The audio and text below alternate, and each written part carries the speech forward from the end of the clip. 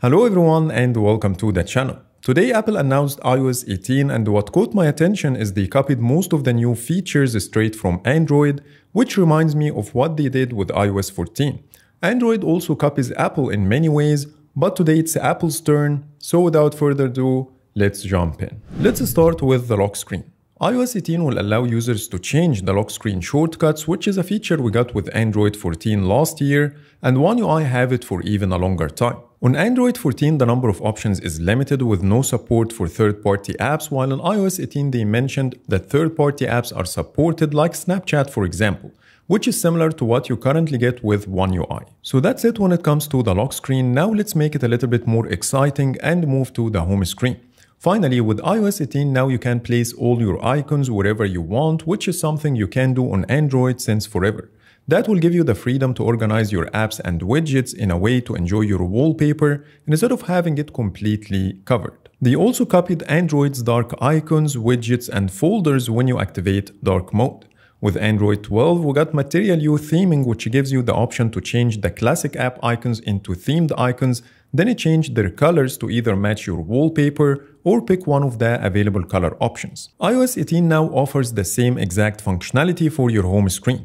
On Android, the color palette you choose will be applied throughout the whole OS, including your keyboard, quick settings, and apps, while Apple didn't mention if it offers the same, so let's wait and see when iOS 18 gets released. Moving to the control center, that's basically Android's quick settings but looks fancier. With iOS 18 now you have two extra sections for media controls and home devices.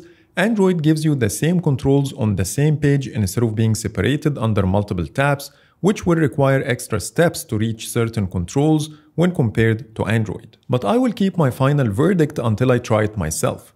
The other things they copied are the power button at the top right corner that we have at the bottom right corner on Android, the ability to add new controls and reorder them in line without the need to go to settings, which is the best decision they have ever made. And finally, the ability to add third-party app controls or tiles, which always been the case with Android. The only new thing they did here is the ability to resize your controls, which is not possible on Android or the previous versions of iOS. Next, lock an app, which is the ability to lock specific apps, and opening them requires biometric authentication, plus any info or notifications related to this app won't appear anywhere else. A lot of Android phones manufacturers offer the same functionality under different names like Samsung's Secure Folder. Google will release the same functionality with Android 15, calling it Private Space. The only difference here is on iOS 18 you can lock the same app that you are currently using, while Android's implementation creates a separate copy of this app before securing it. So I prefer iOS 18 implementation as it's simpler to use. They also added the ability to just hide apps in a separate hidden folder under your library. Now let's talk about messages. With the previous versions of iOS, tap back was only limited to a certain number of options, but with iOS 18 now you can use any emoji, which is the same thing you can do with Google Messages for a while. They also copied the ability to schedule send your messages. Moving to the Mail app, with iOS 18 your emails will be automatically organized under different categories to make your inbox clutter-free, which is the same feature we get with the Gmail app, and they named the categories exactly the same. But Apple took it a step further by creating a digest view that pulls together all relevant emails for easier interaction, with the ability to recategorize your messages manually if needed, which is missing from Gmail. Moving to AI, with iOS 18, Apple decided to join the crowd with its own set of AI features with a lot of similarities with Android, which I'm really excited to try and compare. Like the cleanup feature to remove unwanted objects or people from your photos, which is the same thing as Google's Magic Eraser. The ability to summarize emails, articles, and notes. The writing tools to proofread or rewrite whatever you want in different styles.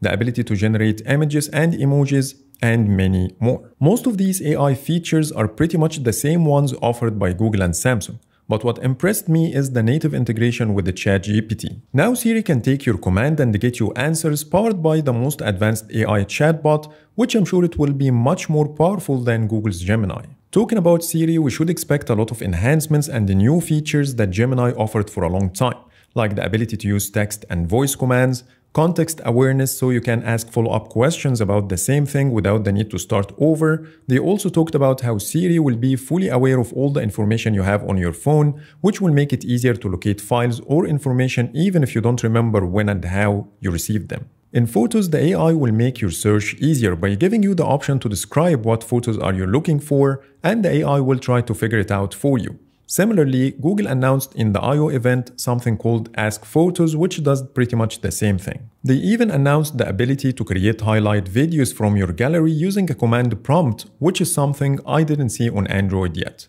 So these are the top features Apple announced for iOS 18, and how similar are they to Android? As expected, every year we see the same thing happening on both sides, but the only problem is Apple is always late to the game.